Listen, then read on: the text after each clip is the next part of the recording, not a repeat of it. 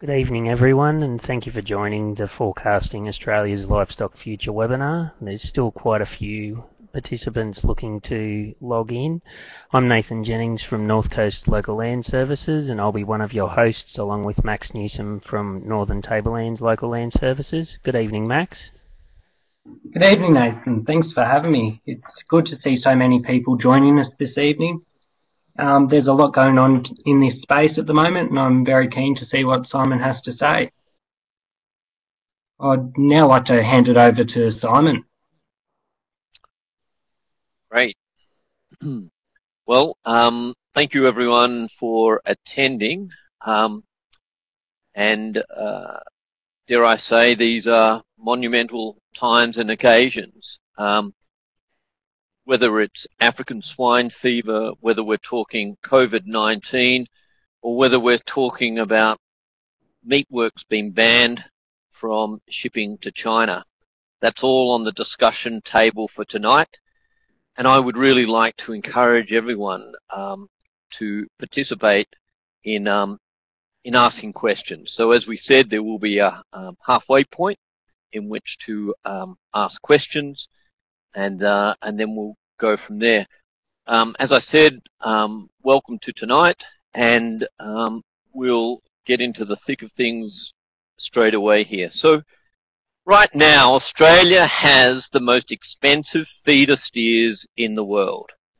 And for some, that's no surprise, particularly if you've read Beef Central, in which I wrote an article in the last week or so. But you know, we'll talk about that as well as the current situation on cattle, lambs, and currency, because they're all three very important things to get a snapshot as of today. But looking at where we sit, Australia, in terms of record steer prices, in comparison to our competitors, and by that I mean Brazil, Uruguay, and Argentina, we're currently sitting about 75% above the value of Argentinian and Brazilian cattle as we speak. Uruguayan cattle, we're 31% above, and US cattle, 3% above. That remarkable fall there that you see in US prices has been brought upon by COVID-19, in which kills in North America on beef have fallen in the last 3 to 4 weeks by 40% across the country. So you can imagine 40% of capacity gone in Australia. That would be the equivalent of losing JBS and Cargill together in the marketplace. And so the impact has been quite dramatic in terms of cattle prices in North America. So as a result of, you might say, market failure in North America, lo and behold, we have stepped forward as the #1 country in the world in terms of feeder prices. The fact that we've had a devastating drought has been a huge part of that, and we're currently in the process of beginning a rebuild. So there are a lot of factors driving why Australia's feeder steer prices are high, but it's important to understand that in relative terms, it's a struggle to be competitive when prices are this high. So just a snapshot of where we stand today on Australian cattle prices, heavy steers, feeder steers, and cows. This is the pricing that's based off the new COVID-19 pricing that MLA has put in place, and that is because of the restriction to access to sale yards. So we saw the peak in the market in the last few months on March the 12th, in which feeder steers got to 405, heavy steers got to 341, and cows got to 268 AC a kilo live weight. The equivalent of the EYCI, which is one of the indicators we're all familiar with, was on March the 12th, it got to 765. The previous high before that was 725 back in October 2016. When looking at some of my previous predictions, so joining us tonight are people from the Northern Tablelands, from the North Coast of New South Wales. We've also got people from WA and pretty well all over Australia. So back in November 2018, I was fortunate enough to be visiting the people in the Tablelands. I gave 5 workshops across the region, and I came up with many forecasts at the time. For some, it was they were revelations, you might say, in that I was predicting some fairly bullish prices for the following 2 years, with the caveat that we had drought and the need to get through the drought, of course. So, was I right back in 2018 in November?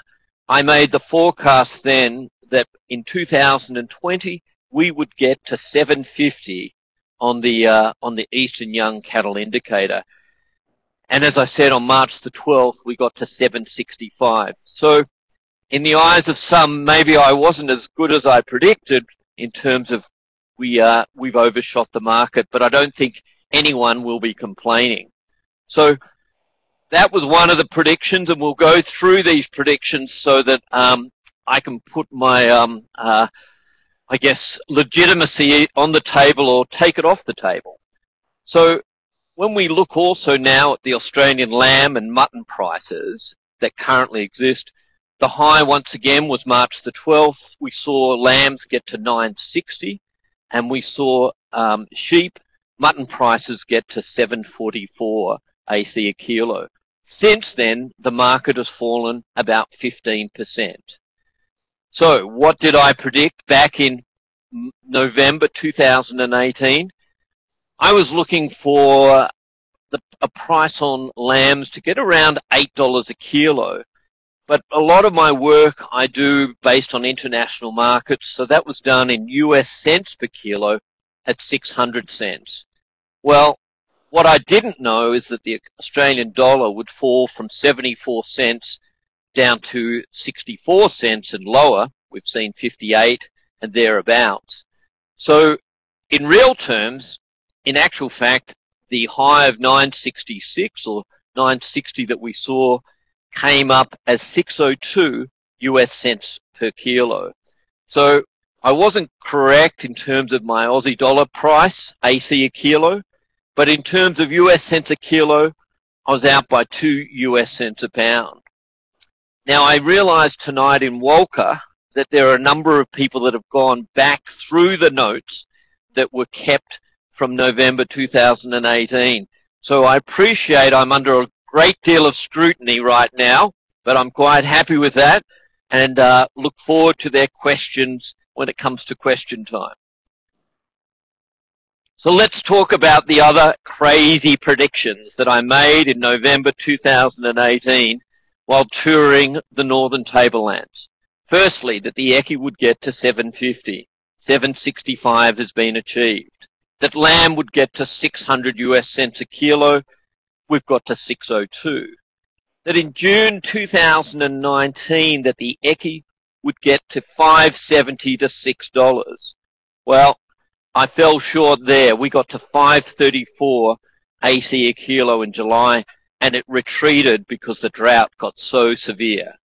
I said when the drought breaks, cow prices will rise in the first 5 months by 25 to 50%. And that's yet to be seen because in my eyes the drought's probably really started to break up in late March and April. And for some, they're still waiting for the drought to break. But I'd like to say on the whole that a good portion of the eastern seaboard, I'd like to say the drought is broken. In Western Australia, it's quite different. I also then laid claim to that the EYCI cattle prices in January next year will get to 800 cents per kilo. The high so far has been 765.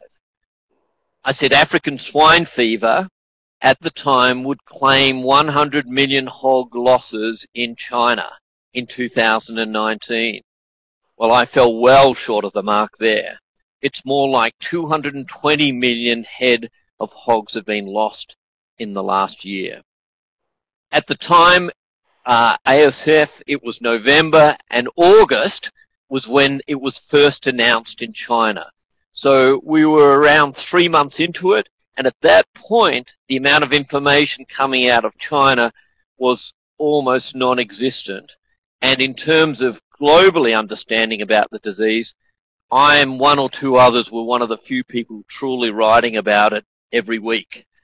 Lastly, I said China beef imports in 2019 would increase by 113% because of those losses in China due to hogs. In actual fact, we were up 90% in 2019. I'm not sure if that was on a scorecard how I would fare, but as I said, I look forward to the questions.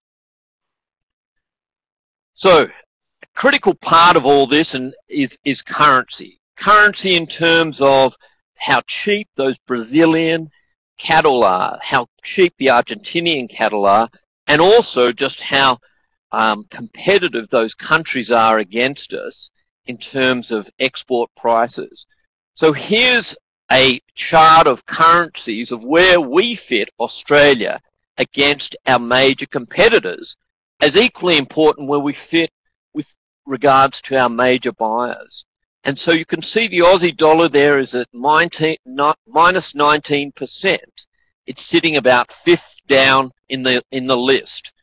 So as a supplier, you want to be as far down that list as possible, because that's how you're more competitive the lower you are in relative terms to the US dollar.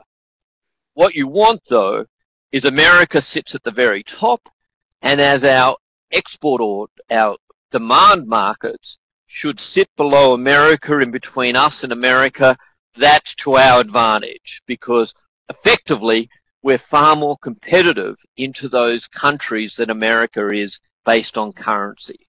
So the Korean won, for example, is down 13.7%. That makes us far more competitive based on currency than North America. The Indian rupee 12%, the yuan into China at minus 10.8%. But I think what's frightening here is you look at the Argentinian peso, which is at minus 70%. Now, it's so low I didn't even include it here because it would have thrown my graph out too dramatically. The Brazilian real at minus 41%. So they are extraordinarily low currencies as a result of the trade war, and I guess COVID-19 has pushed it even lower. But when you think about China, which is the #1 market for beef in the world, and 78% of their imports come from South America, and we supply just 11% of the total imports into China, 78% are coming from currencies that on average are 45% below the US dollar, compared to us at 19%. It's just a stark reminder how important currencies are, and also how competitive our South American competitors are against us because of a low currency. So, what has been the impact of Australia's drought? How much damage has really been done? And I would say significant damage. Let's look at the Australian rainfall. Back in December, it was dry everywhere. And by the time we got to April, the eastern seaboard is looking in good shape. But in reality, the west of Australia is not looking brilliant. So here's just a quick sketch of pasture growth. As you can see, in December, it was arid. It looked terrible. And as we get into the month of April, that eastern seaboard has really rebounded very quickly. And in particular, New South Wales and southeast Queensland has been very, very responded to the rains, along with Victoria. There are still parts that are worrying in eastern Victoria, Gippsland region, East Gippsland. There's been some real concerns still there. And in parts of central and western Queensland, it's still dry. But the west coast of Australia is a particular concern. So when we look at just the pasture growth, we find that, as I said, in the west it's been dry, and we saw in the last 4 months 726,000 head of livestock move from the west of Australia to the east. Now, they were incentivized for two reasons. One, that groundwater is very, very lacking, you might say, in southern Western Western Australia. And they desperately need water. And also, feed is short. But on the east coast, we've got the complete opposite because we've decimated our herd, we've decimated our flock, and so rising cattle and sheep prices, lamb prices, have brought those animals across, along with spare capacity that we've got in terms of the meatworks on the eastern seaboard. So when you break up the 4 months of movements from west to east, 384,000 were lambs, 312,000 were sheep, and only 30,000 or so were cattle in that 4-month period of this year. They're pretty startling figures, and it tells you just how dry things are on the west coast. So what's the damage we've seen? Well, what I've put in front of you here is the previous 3 droughts in Australia, 2002 to 3, 2014, 15, 2009 and 10. And this is the drought of all droughts. And we have been above, around about 52% and above for almost 11 months, which is phenomenal. Never have we seen that before. And as a result, the expectation is, I think, that we've reduced our cattle herd by around to about 24 million head, which, only 5 years ago was sitting at around 28.5 million head. And we've seen the Australian flock, I believe, now below 60 million. And I realise that MLA has slightly higher numbers than that, but I truly believe that in particular, the tail end of this drought was appalling. And it had a sting in it that I think is going to kind of have repercussions in terms of supply for several years to come. So just quickly looking at Queensland, it started to come back into line where it should at 45.5% female of the kill ratio. But for rebuild to really start to develop, it has to go below that dotted line there. On average, sits, I believe, at around about 43.5% for Queensland. That dotted line represents the point of equilibrium in the herd, and below that, the rebuild begins. And I think we'll find that this April number and May will be dramatically different when those figures come out from the ABS. And the same holds for New South Wales. At 51.7% back in March, we were still liquidating the herd. Those signs of good rain were coming in late March and in April. And as I said, the expectation is that we're going to go below the dotted line in the next coming months as we desperately try to rebuild the herd. So has the drought broken? And I believe it has. And what I've done here is I looked at 120 years of data. And in that data, I looked at the 9 driest years apart from 2019. And over that 120 years, when you averaged out those 9 extreme dries, you come up with an average. And every time a dry year like that occurs, the drought breaks. So it has 2 successive years of wet years. And my point here is history, I believe, is repeating itself. And 2019 was the driest year on record, and lo and behold, we are, I believe, breaking the drought right now. We're in for a wet year this year, and I believe if history continues to repeat itself, we'll see a wet year next year as well. 2 years. So in terms of where we're at in rainfall, it normally, at the moment, we're at about 40% of what should have fallen in across the eastern seaboard for Australia. So we've got, if you've had 200 mils so far, expect another 300 mils to come for the rest of the year, if history repeats itself.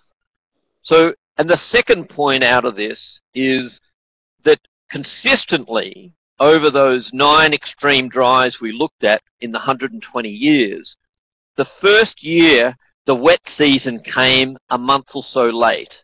In the second year, the wet season comes a month and a half early. So once again, I'm putting a stake in the ground when we go through these forecasts and say, I'm basing a lot of my views on the fact that we're in for 2 wet years and we're in for a wet northern summer that's going to come a month to a month and a half early the coming season. So the Australian cattle sheep flock, it's now at 24 million head. It's at a 27-year low. The flock, I believe, to be below 60 million. Restockers, record prices are driving the market today, and we've seen the ECI at 765. It's retreated, but I believe we're going to revisit these levels in the near future. Production and slaughter will fall sharply in 2020. We're expecting it to be down at least 20%. We're expecting exports to be down 20%. And our key competitors will be looking closely at what we do in Japan and Korea. And we will be down into North America in terms of lean beef over the next 12 to 24 months. So the key factors that will drive the cattle and sheep meat prices for 2020 and 2021.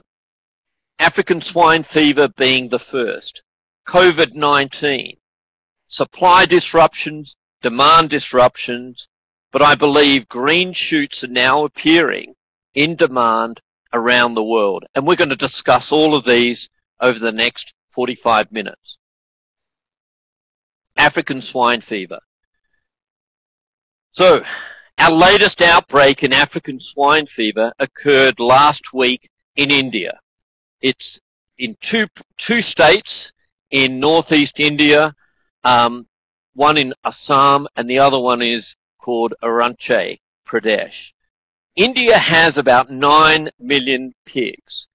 And what this shows you also is just how close African swine fever has got to Australia. Back in March, we saw that it was found in Papua New Guinea.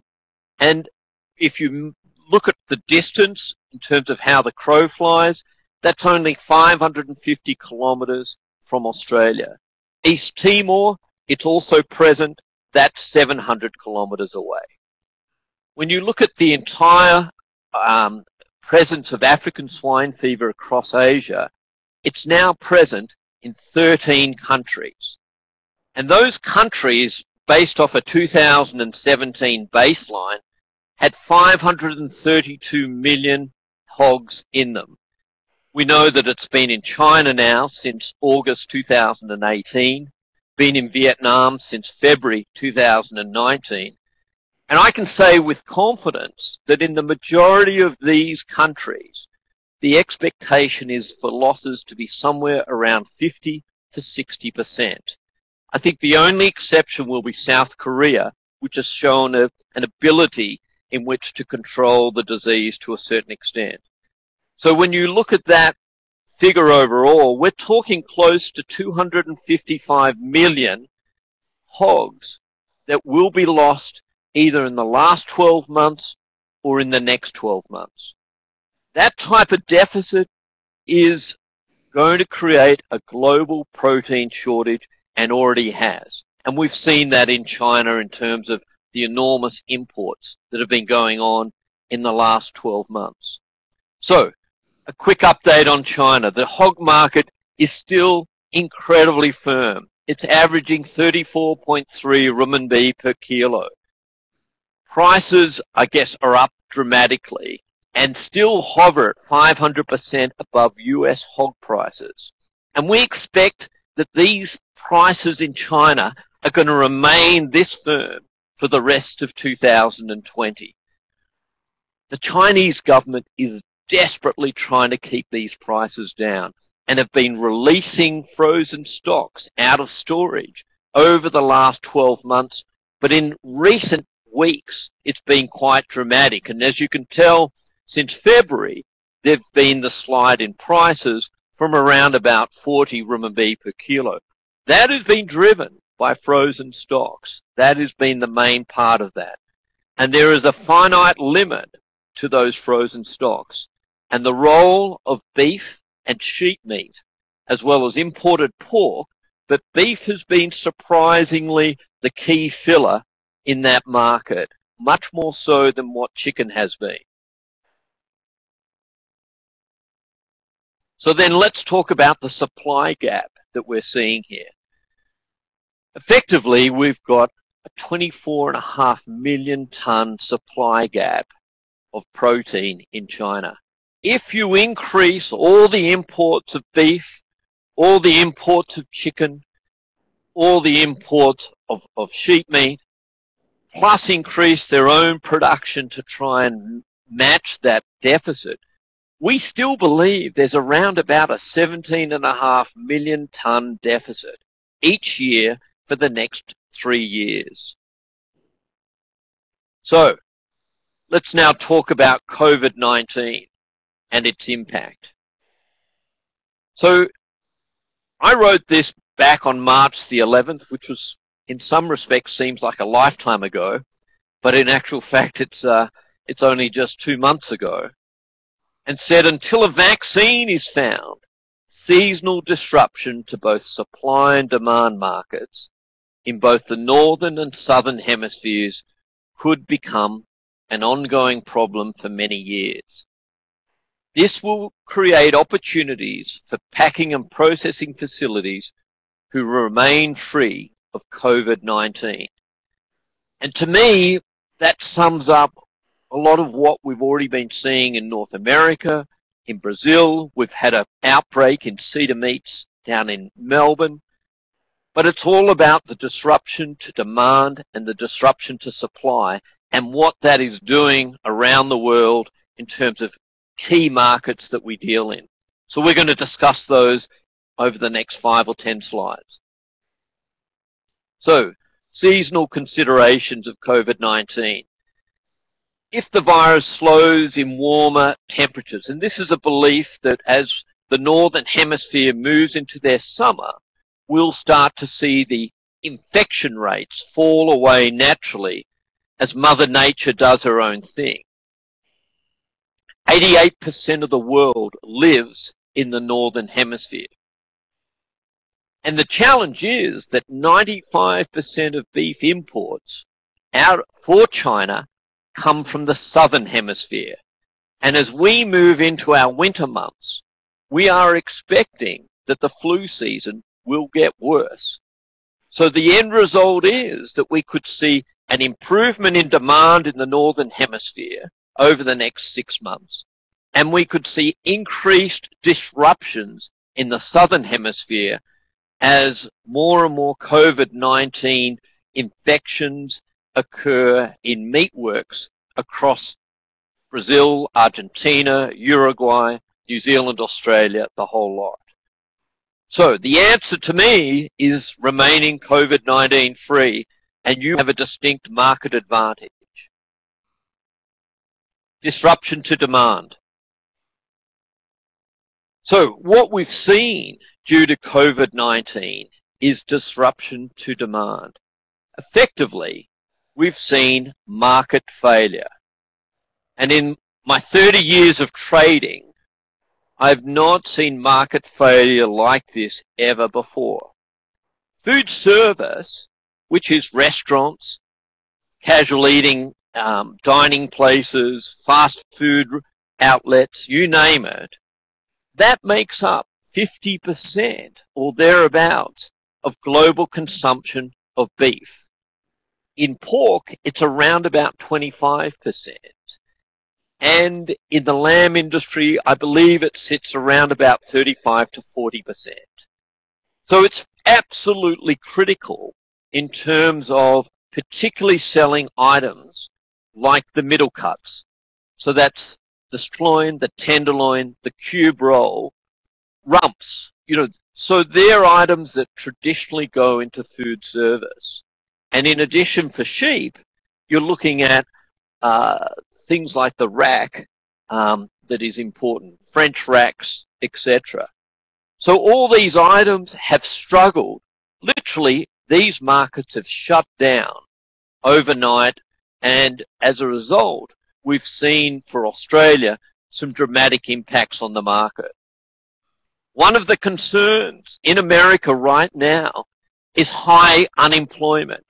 I believe today it is sitting at 25% due to COVID-19, due to the closure of a lot of businesses, no different to Australia, except they don't have JobKeeper like we have.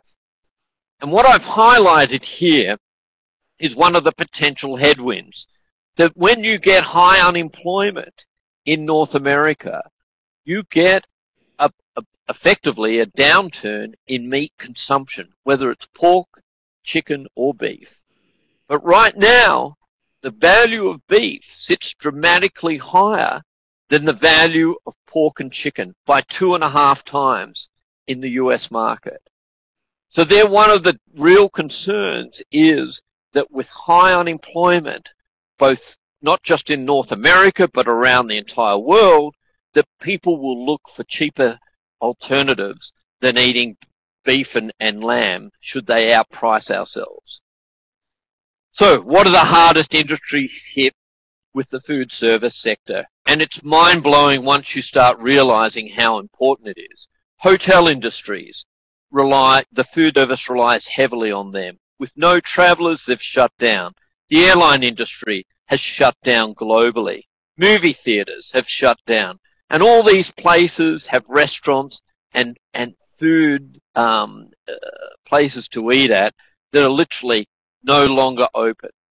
Live entertainment, sport, cruise lines. That's a critical outlet, particularly in North America, for lamb, but also for tenderloins, strip loins, chilled beef. Then you've got theme parks, gyms, the list goes on and on. And we've had one major casualty in this part of the world, and that is in New Zealand. Burger King went into receivership around about 6 weeks ago. That is the New Zealand Burger King. And that was a result that in New Zealand, under their very strict level 4 restrictions, all fast food outlets were shut completely. That was a consequence of that. So, just a quick visual. Here are the problems when you have COVID-19 impacting places like China.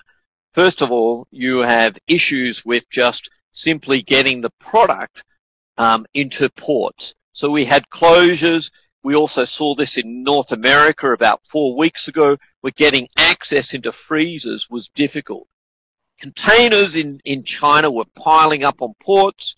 It was difficult to get inspections. It was difficult to get transport. Factories were shut down. Meat processing facilities were shut down. And then you had the restaurant industry shut down as well. It was a disaster. And I'd like to say we're through the worst of it. February really was the ultimate in terms of what happened in China. And we're right in the thick of it in terms of the how bad it is in North America as we speak.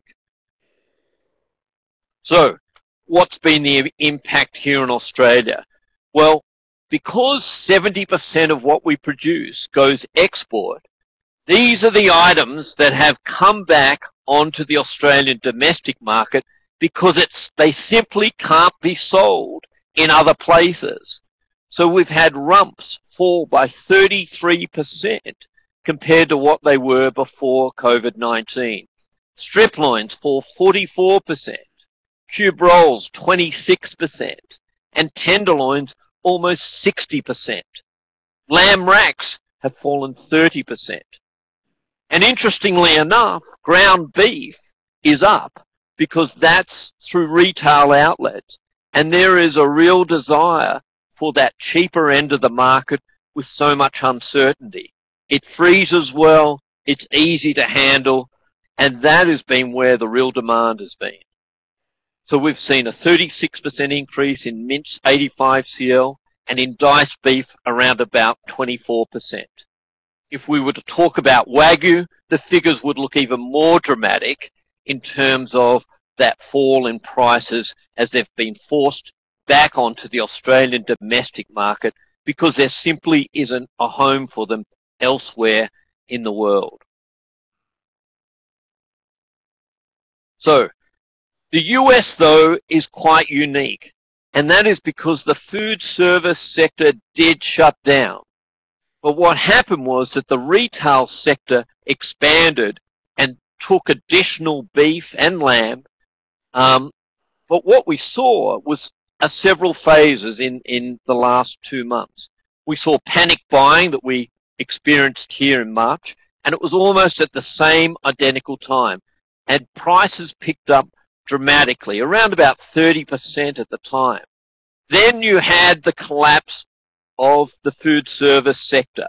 And I apologize, that should read retail sector collapse. It should read food service collapse. And then as COVID-19 started to take its toll on workers throughout the meat industry in America, the supply became so tight that even though food service was shut down, but there just wasn't enough supply to meet the retail needs. So effectively we had 40 to 50% closure. We had retail expanding slightly, 50 to 60%, and we had supply being restricted by 40%. And as a result, prices in America have gone through the roof. But it hasn't been without its cost, and that is that we've had a dramatic fall in cattle prices across America, around about 20%. So, at this point in time, I'll stop, Nathan and Max, and let's ask some questions from the audience. Yeah, thanks, Simon. Simon, there's a question that came through fairly early. What would you expect the price differential to be under more normal trading conditions? And that was probably from one of your first couple of slides. So, it's difficult to know which differential they're referring to. Can we be a little bit more specific, please?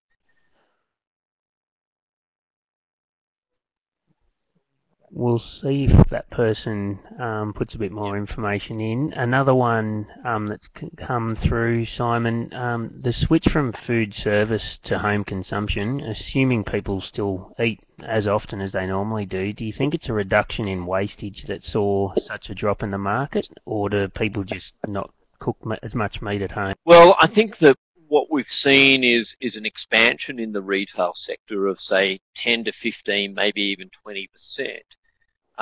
But there's no doubt that there's a change in terms of what you eat. So when you go out to a restaurant, you are eating the more expensive end of the animal. And we call those the middle cuts. So the strip loin, the tenderloin, the cube roll. And that is, you're sitting at a white tablecloth restaurant, you're paying good money for that. When you're eating at home, it's more the comfort food that people tend to eat. And so that is more the lower end of the animal, you might say. And we've seen in Australia the availability of strip loins, tenderloins, etc., being sold a lot more at the retail end. But it's not making up for that lost ground that we've seen through the food service sector. So to answer your question, it's not so much that people are eating less, but they're eating something different. They're eating what I would say the comfort food. So minced meat is a very good example where it can be stored easily, frozen well, and it can be made into a multitude of dishes. So that's just one of many, many examples. Thanks, Simon. So coming back to that first question, they were referring to the slide with the comparison between South America and the US, so the price differential in normal trading conditions. Okay, so in normal trading conditions, North America would sit well above even Australia, and you can see from that graph, and we can go back to it later, but without the the impact of COVID-19, you know, you would have seen probably a lot more, I guess, a greater differential between North America and Brazil and Argentina, and we, Australia, I think, would be much cheaper than North America as a result. Keeping in mind that currency plays, as I said, a huge role in terms of overall cheapening the value of those cattle, and that includes us as well. I mean, we're sitting here today at 64.5 cents on the Australian dollar, and still we're more expensive than US beef.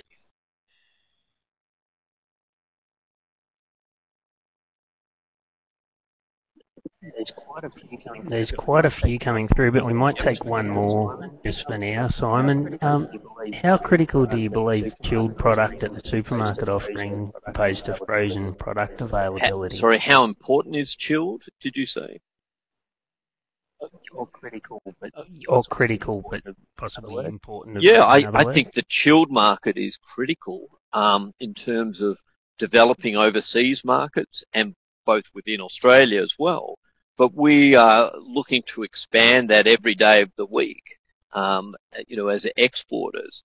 So I think the growth of that chilled market, whether we're talking North America, Japan, the US and China, which is, you know, I guess one of the tragedies of the last few days is the banning of these 4 meatworks. But that's where we see real opportunity in driving, I guess, those food service items as chilled. And that is one of the tragedies right now with the failure of food service, is that our chilled trade is suffering dramatically because of that. Because a lot of that chilled or that food service goes out as chilled. Okay, will we keep moving ahead then, Nathan? I think we can for now, and if the guests would like to keep their questions coming through, we will be logging them and we'll have further questions at the end. So let's now talk about disruption to supply. So as we said, we've got 4 Australian meat plants who now have lost access to China. And this has happened in the last 24 hours. So what we know to date is that it was an issue supposedly to do with labelling and documentation. The meat that's already left, that's on the water, seems to be okay. What's unclear is whether this is a short-term or long-term problem. In the market, we're hearing rumours. I actually spoke to one of the facilities today myself. You know, the best case scenario is this issue's resolved in 7 days. I heard from a journalist that they said it was a 30-day ban yesterday. And then today I heard it was a 90-day ban. And the truth is, no one really knows. And that within China itself, one department will tell you something completely different from another department.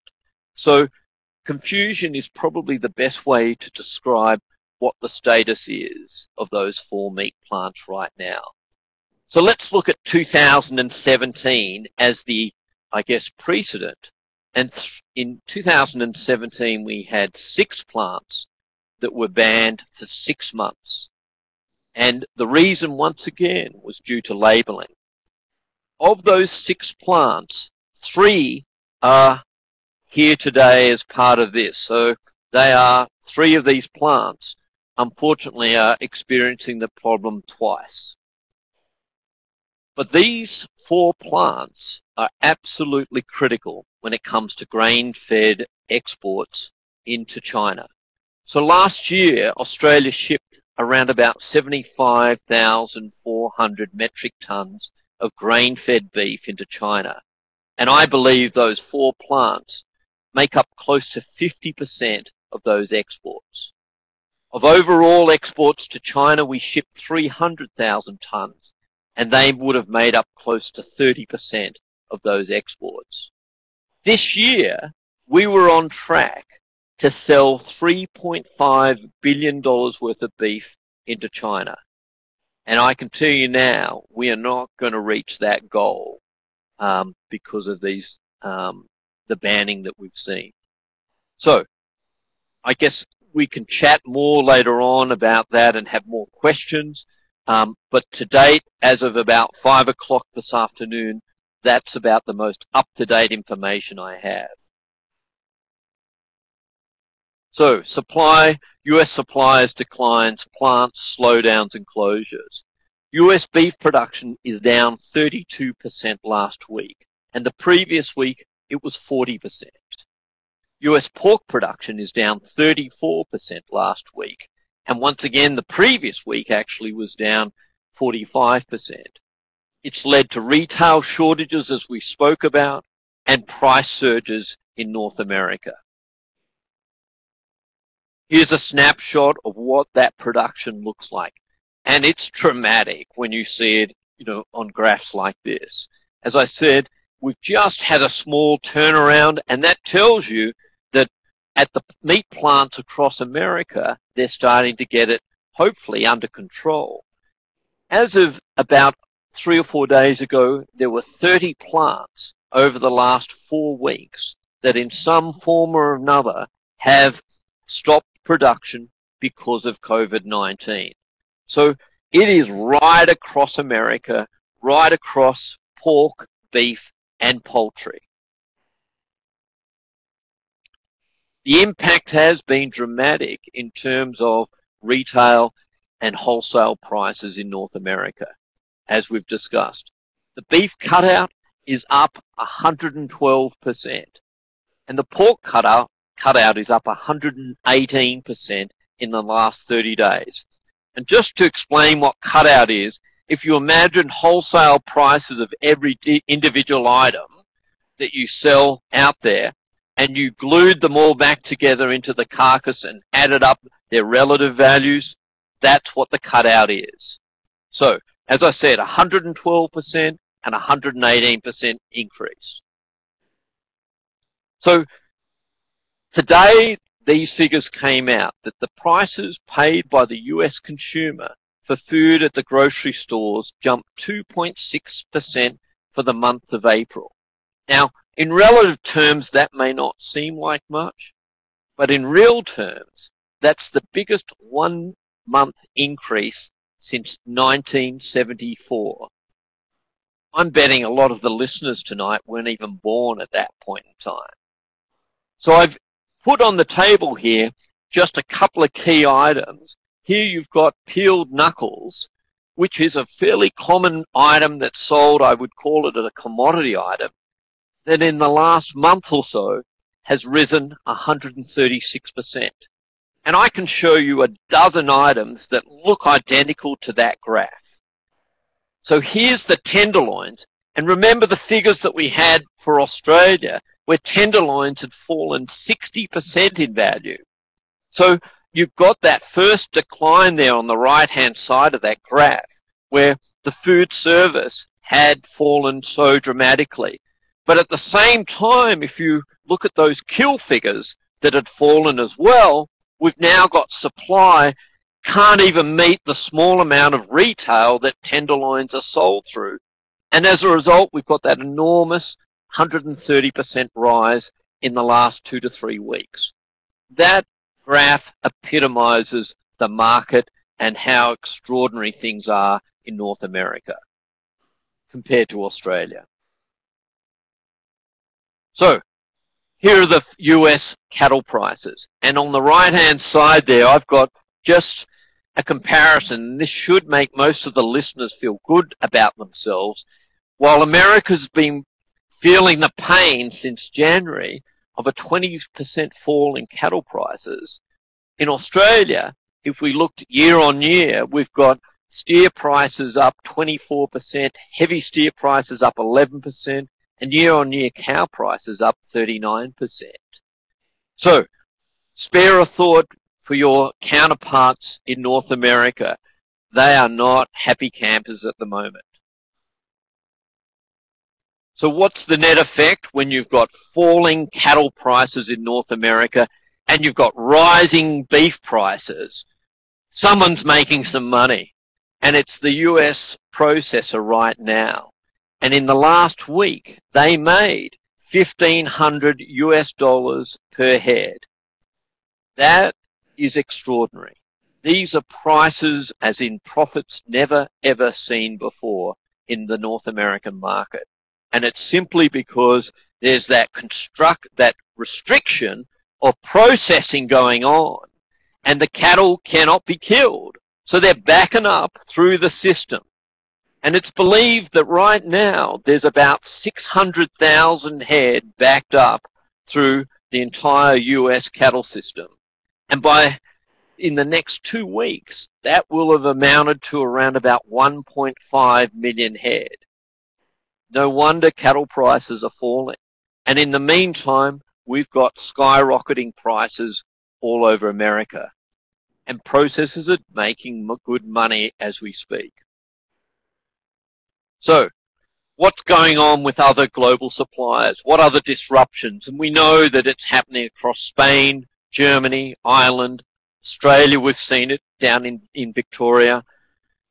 People are testing positive. In Brazil, tonight, I think 850 deaths were recorded overnight in Brazil. And yet, many of these countries are lifting restrictions.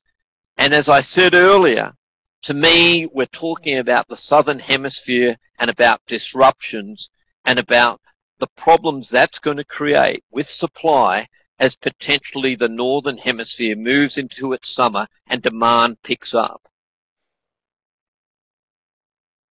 So, 2 models. How can we avoid this in Australia? Do we want the chaotic ad hoc approach of North America? And that's probably the only way you could describe it. Or you've got the extreme other version of events, which is New Zealand, which introduced mandatory manning levels of 2 meters apart back in late March. And as a result, New Zealand has only had 2 cases of COVID-19 in their meatworks. And it's an extreme example where we've got thousands of workers in North America getting COVID-19, and we've had 2 cases in New Zealand. And one is because New Zealand forced a mandatory manning levels within their plants. And they tied in their JobKeeper program to get that done. In North America, it's far more chaotic. What we saw, though, in New Zealand is that production fell 32%, and it happened across the board. In America, we've got 36% fall as well. So once you go around the world and look at all the different methods of control, it seems that there's a common element, that when COVID-19 is at its worst, about a 30% cut in production tends to get it under control. And it can either be done in a more chaotic way or in a very structured way like New Zealand has done.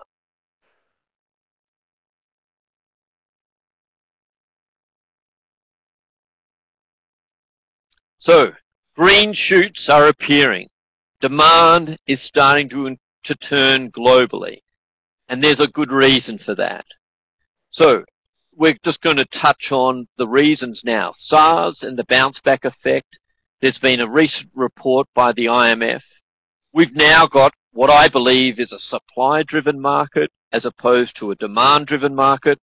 We've got global COVID-19 restrictions lifting. And we've got supply getting tighter out of Australia and the US through our feedlot sector. And we're going to touch on all of those very quickly. So let's talk about the bounce back effect. So after every pandemic over the last 20 years, and SARS back in 2002 and 3, we had MERS back in 2014, there is what is called the bounce back effect. So if you follow your eye along that blue line there, you will find that like any other pandemic, they had their panic buying during that initial period. And then as people get concerned about their employment, about the uncertainty about the future, they pull back. And then once the infection rate starts to fall away, you get that bounce back effect, which is what happened in the third quarter of 2003.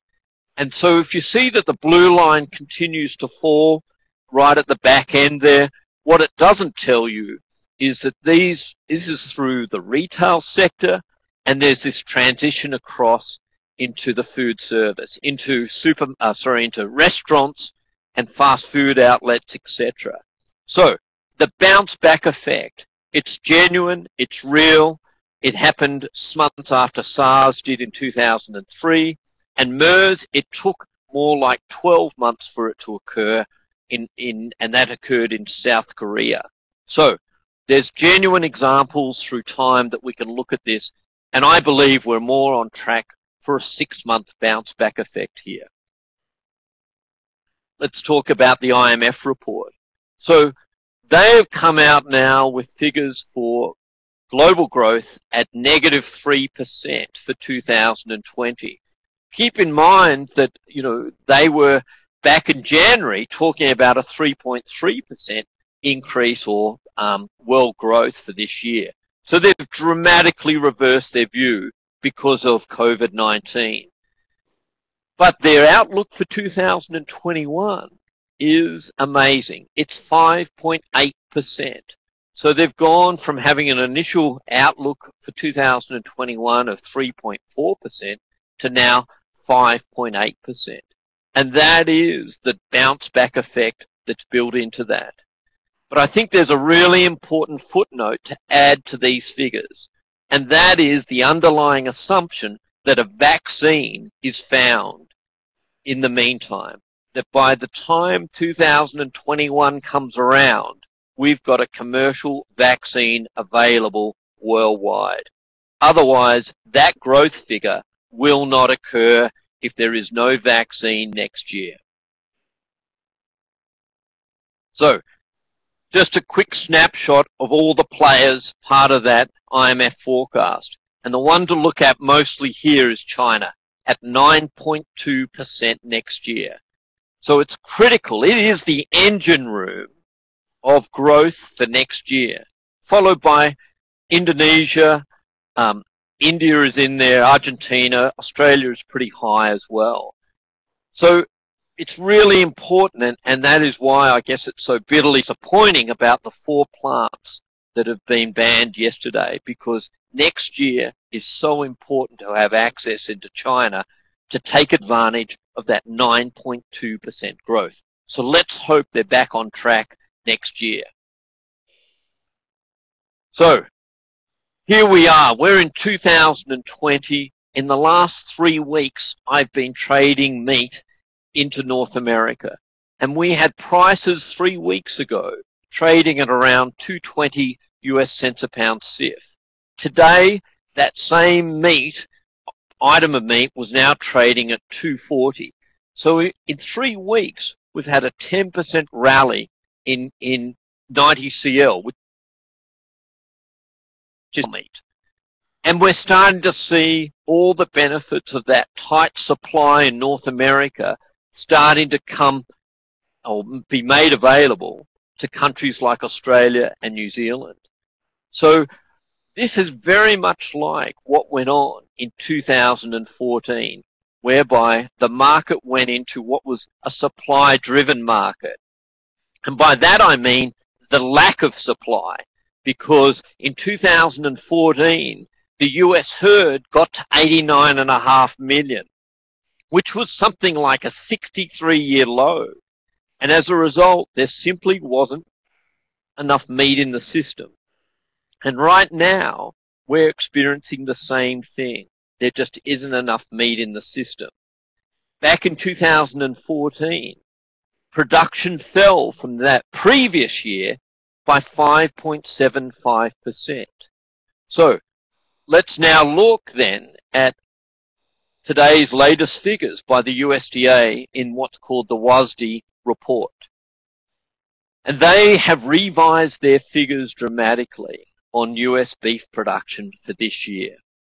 And it's a stark turnaround. They've now removed 762,000 metric tons out of their production forecast. And so now we're back to a 5.5 reduction on 2019. That is looking very much like, as I said here, the 5.75% reduction that actually occurred.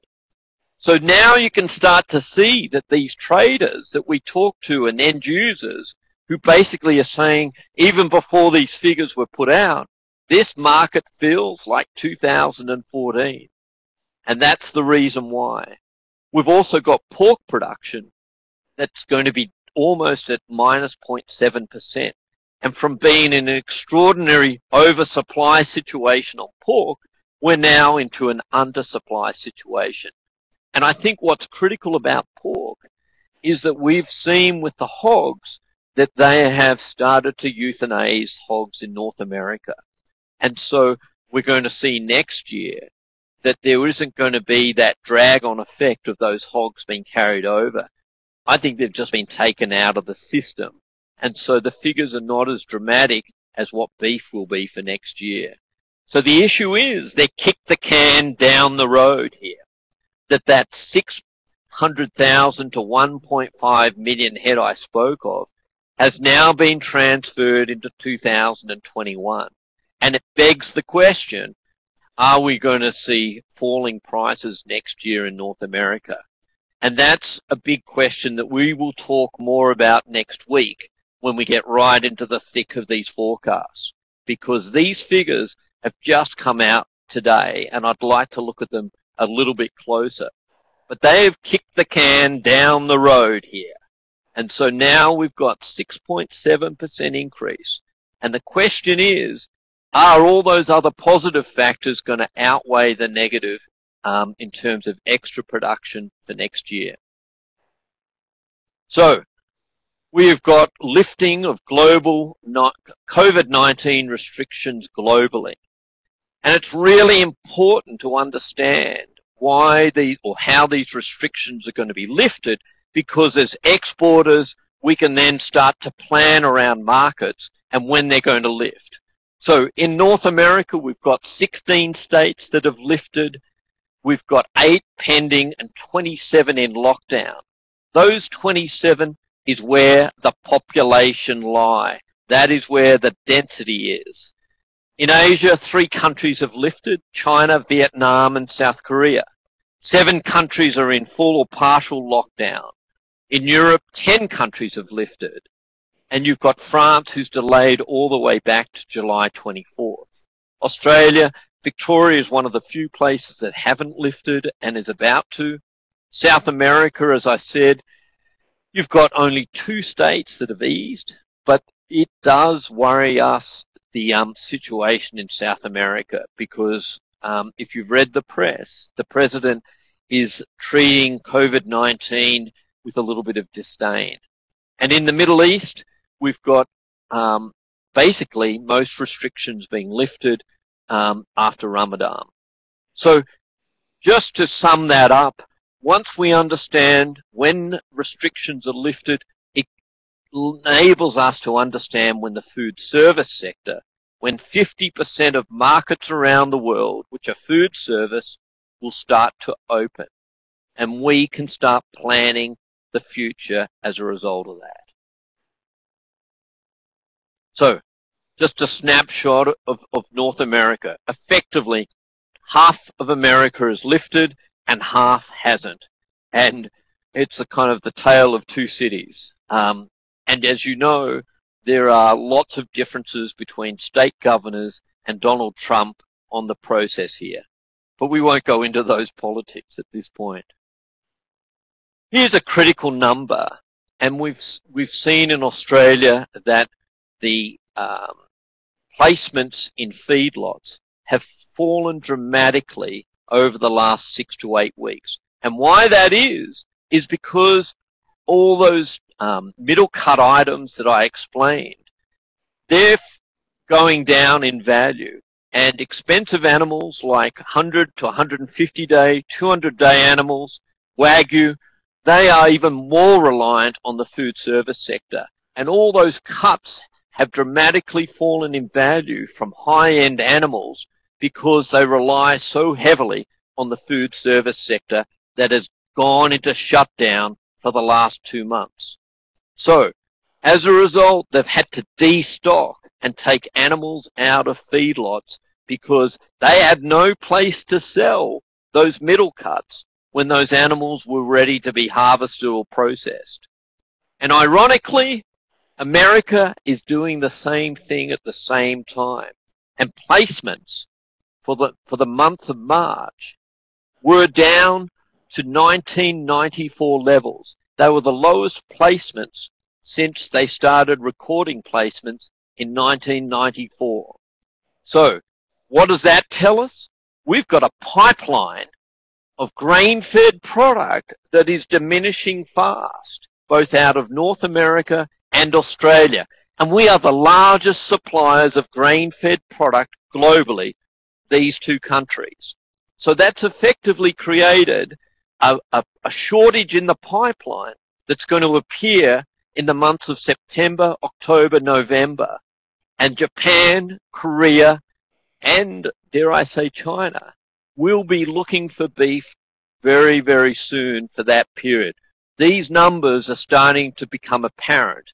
And I think next week when we talk about in detail the forecast, this is a critical part of that forecast. Understanding that when the market is wanting to step back in and refill its boots on feeder steers to ensure that it fills that pipeline that is now empty because Australia and the US started to remove cattle out of the system at the same time.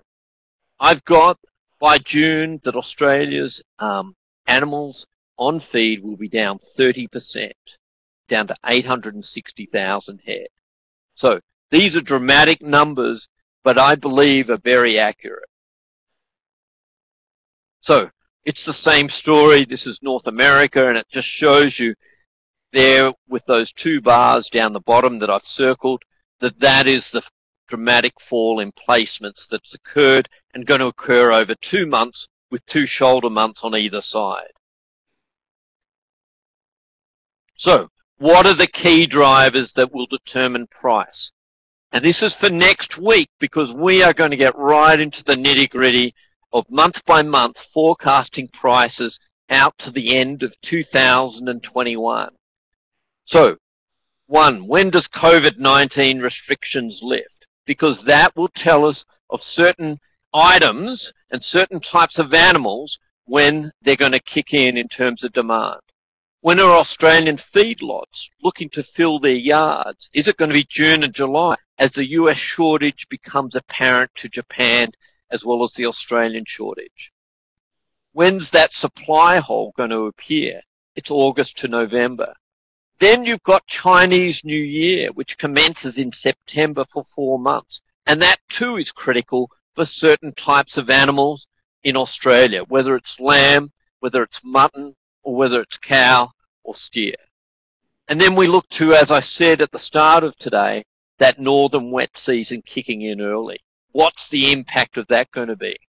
Then we look at the bounce back effect, and then we look at the impact of that the IMF is talking about of global growth. So, we started this today talking about some crazy predictions that I made, and I thought I'd end with some of those predictions back in November 2018. So, looking at cattle cycles, I said back in 2018 in November that come February, March of 2021, that we would see the high in the Australian cattle price of 800 cents per kilo. Next week, we are going to look at that closely, and I'm going to tell you whether that's high or low and where we're going. But I'm hoping I get a reasonable scorecard from our friends in Walker.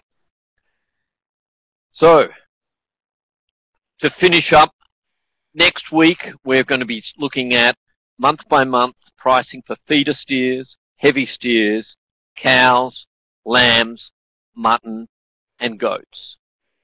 If you've got any specific questions for next week, please send me an email or any of the guys, the organisers for today, as I would love to have as many early questions as possible. And with that said, I look forward to you attending next week. Well, thank you, Simon. There's a lot going on in that space, and we appreciate you sharing your insight. We might now move on to some questions, and there's a lot of questions being asked, so we might take a cross-section of them. Might start by a question asked by Meg, and she asked, given the high prices for females slaughtered, what do you think the breeder price will get to in 2020 and 2021? And Heather, please tune in next week for the answer to that question. No worries. I'll move on to another one.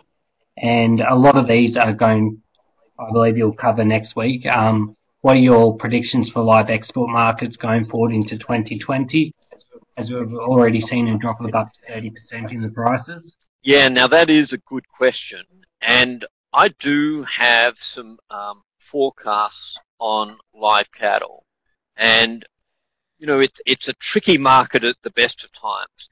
And when you look at the importance of Indonesia, and you also understand how bad COVID-19 has been there, the mortality rate right now in Indonesia is 8.8%.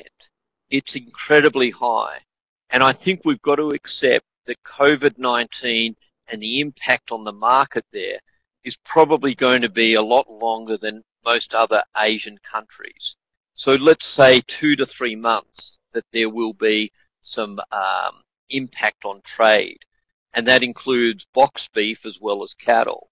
But with that said in mind, I think we've got Vietnam, which is playing a critical role in a lot of value adding that it's then passing on into China.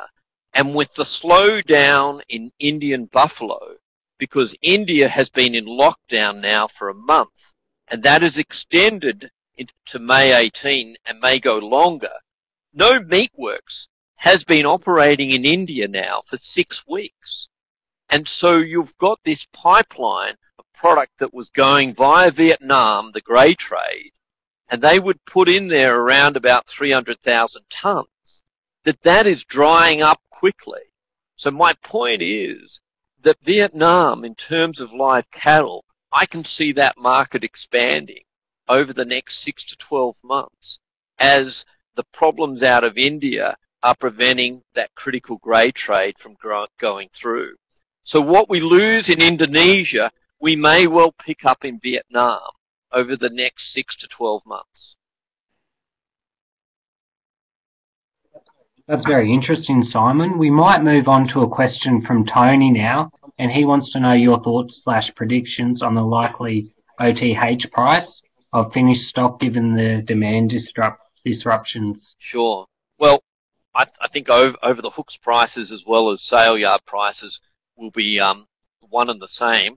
And dare I say, I'm going to give the same answer for Heather, is we will discuss that next week, because whatever trends happen in terms of in the sale yard, the same trends will occur over the hooks. And I'll ask you one from Heather again.